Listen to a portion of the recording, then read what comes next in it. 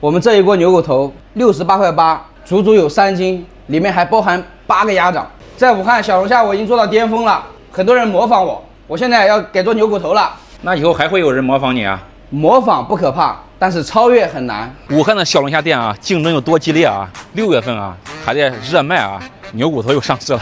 小龙虾现在不卖了是吧？小龙虾依然要卖，因为客户还有需求啊。现在能卖多少一天？现在大概一天卖个100-200斤吧。这就是我们的牛骨头啊！你吃了我们的牛骨头，你别的家的就不想再吃了。老板有点吹牛，吹不吹牛你吃过就知道了。这锅多少钱？这锅68.8块，3斤，里面还有8个鸭掌，够不够我一个人吃？那绝对够了。这个老板啊是卷完小龙虾，卷牛骨头啊，左手一个鸭掌，右手一个牛骨头，这样吃会是什么味道？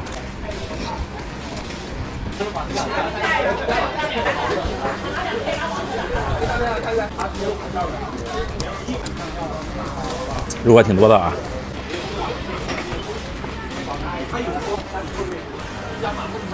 炖了一个香辣卤香味的啊，但是口感不一样，鸭掌是软糯口弹，牛骨头是带点嚼劲儿，牛肉香味够足，有大块的牛肉就啃起来非常过瘾。这一锅60多块钱啊，就2个人吃的话，就刚刚可以把这个肉吃爽。如果你要喜欢的话，再来点涮菜配菜了，就更完美了。